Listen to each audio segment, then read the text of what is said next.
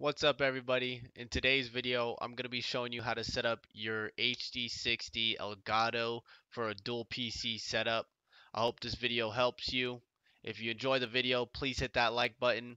If you haven't already, hit that subscribe. Plan to drop a lot more content to help you guys in the future. So first things first, there's a couple ways that I do set up, that you can set up your dual PC setup. One of the ways being with OBS, and one of the other methods I found to help or be useful would be through your AMD software for your GPU. If you have an NVIDIA, you may be able to copy what I'm doing for AMD. I just wouldn't know how because I don't have an NVIDIA graphics card. I only know how to do this with AMD, but I'm sure there might be a way that you guys can figure out the same way to kind of do what I'll show you here today. So first things first, I want to show you how to set up your HD60 S or S Plus, hardware wise at least. So there's going to be a HDMI in port, an HDMI out port, a USB-C port. You're not going to mind this HDMI port that's going out. You don't need that. The only two you will need are these ones going in. So the HDMI going into the Elgato, you're going to want to plug the other end into your gaming PC. And then as far as your USB-C port, you want to go ahead and plug that into your Elgato, and then the other end going into your streaming PC. And that's all you need to do hardware wise. Now for audio, you're going to need to download the game capture software. So you're going to want to go to elgato.com, go to downloads in the top right. Once you get to downloads, you're going to go ahead and go to show all, scroll all the way down, and go ahead and download game capture. Now, game capture is not what we need itself, but it's going to give you the option to download sound capture. Make sure you do that for your gaming PC so that way we can transfer the audio over.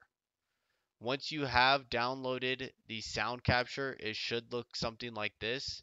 If you didn't get it in the first time, just go back and re-download it and make sure you go ahead and add it on the second time. I believe you do have to add it on. So, or check the box to make sure it gets downloaded with it. Um, After that, for audio, it's going to be real simple. All we're going to do is go to sound capture, and it's going to say you're going to, this might be off or somewhere else in advance. Go ahead and click PC gaming. So where do you want to hear your PC gameplay? Go ahead and put it to your headset. So either here or right here. I'm just going to keep it at automatic because why not? And then which output is your Elgato game capture device connected to? You're going to want to hit HD60 S or the Plus or whatever one you got. Make sure you do that one. And that's all you need to do for this software. And you can exit out of it. You're going to want to go to settings for your sounds.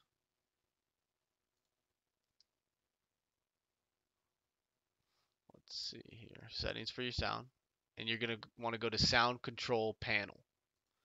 Now, once you're there, you're going to want to hit recording. And once you're in recording, you're going to want to go to your headset microphone or whatever mic you're using. Go ahead and right click, go to properties. Don't need to do anything here. Go to listen.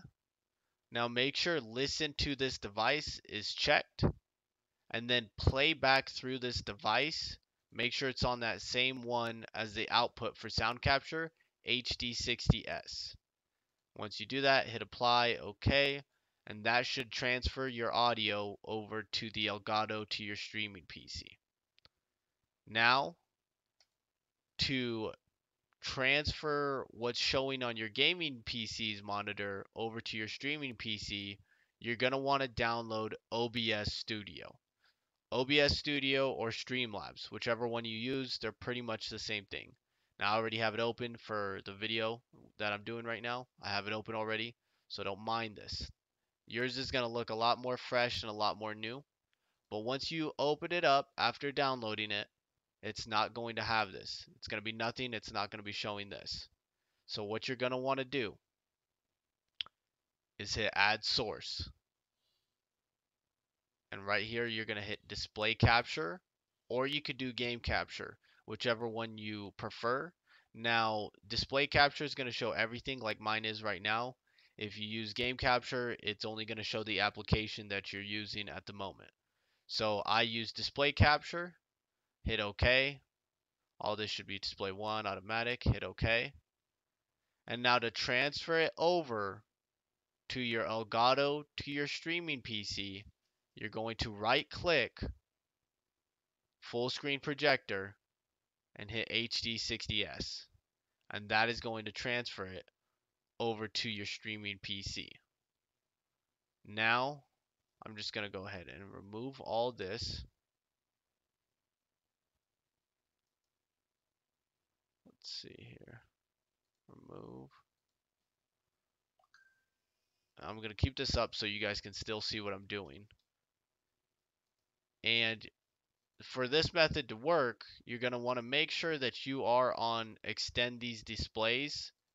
And make sure your main display is number 1, and it should just project over, and you should be okay. Now the other method that's going to be for AMD, instead of extending these displays, let's see here, you're gonna want to hit show only 1. Okay, this is for the AMD users. You're gonna want to hit show only 1 and make sure you do that, because if not, your hertz may get capped for your monitor at 60 because of the Elgato, rather than letting you get your full hertz display. So make sure you hit show only 1, and then once you hit show only 1, it should just show your regular gaming PC's desktop. Go ahead and exit out of there after hitting that. Right click and go to your AMD software for the Radeon or Adrenaline. Now it should only say display 1 because you're showing only 1. Now what you're going to want to do is go to the right and hit enable clone. Now when you do that, it's going to transfer it over without needing OBS, and you don't lose anything as far as hertz for your monitor, so you're still gaming on like mine is a 360 hertz, whatever yours would be, 144, 160, whatever the case may be, yours will stay the same. And then in your settings, in your display settings, it will actually turn into duplicate. Keep these changes, right? And I'll show you how this works without needing OBS, because it was open for me to project it over to you guys so you guys can see when I was extending the displays. But since we duplicated it and cloned it, we no longer need this. I can go ahead and remove this and still be showing you guys my screen, still capturing audio, so you wouldn't need OBS for that. Now all you need as far as the streaming PC goes is either OBS Studio or Streamlabs.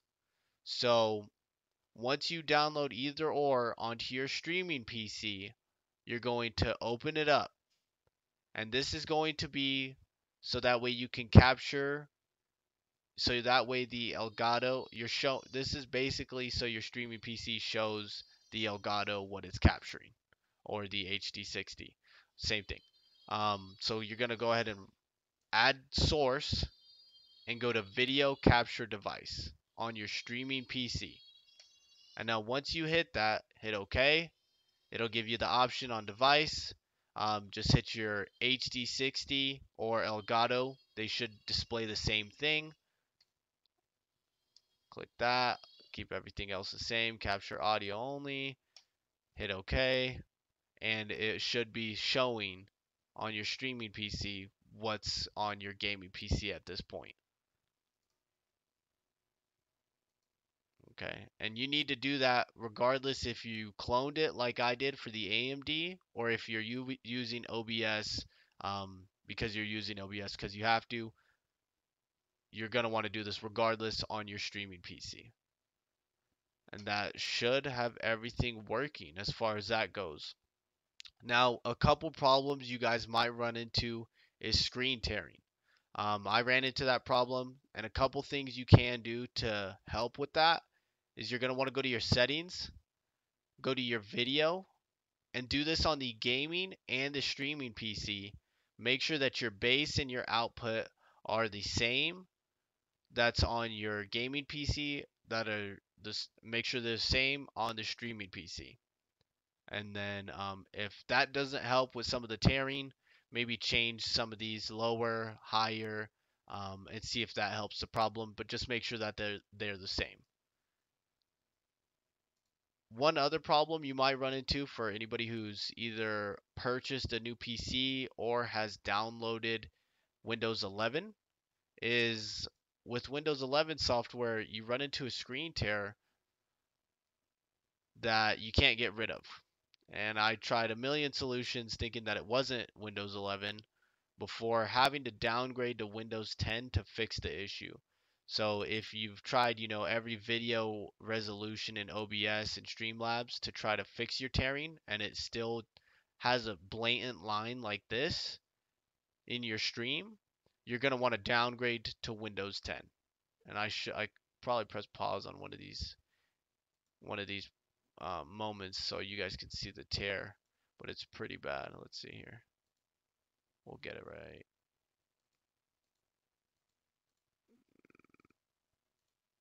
I'm sure you guys can see it in the video. Every time I pull my chute, you see it. It's a blatant line. Anytime I do fast movement, it would do it. Now, this is how it looks after I went ahead and got rid of Windows 11 and went down to Windows 10. This is how it looks now. Stream is nice and crispy. No screen tears. I'm sure your stream may screen tear, but nothing noticeable to some of your viewers and stuff like that. Um, yeah, let's see here. I think other than that, you guys should be good. I hope that helped with your dual PC setup. I'm sure there's a lot of methods on how you can set it up. This is what worked for me. I hope it works for you guys. If you have any questions, go ahead and comment down below. If you like the video, don't forget to hit that like button. Don't forget to subscribe. I will be doing a giveaway soon, so make sure you stay tuned. We do appreciate everybody for stopping by. If you're interested in Warzone or live streams, my Twitch will be down in the link. There'll be a link down below. And you guys have a great rest of your day. Go be great. Peace.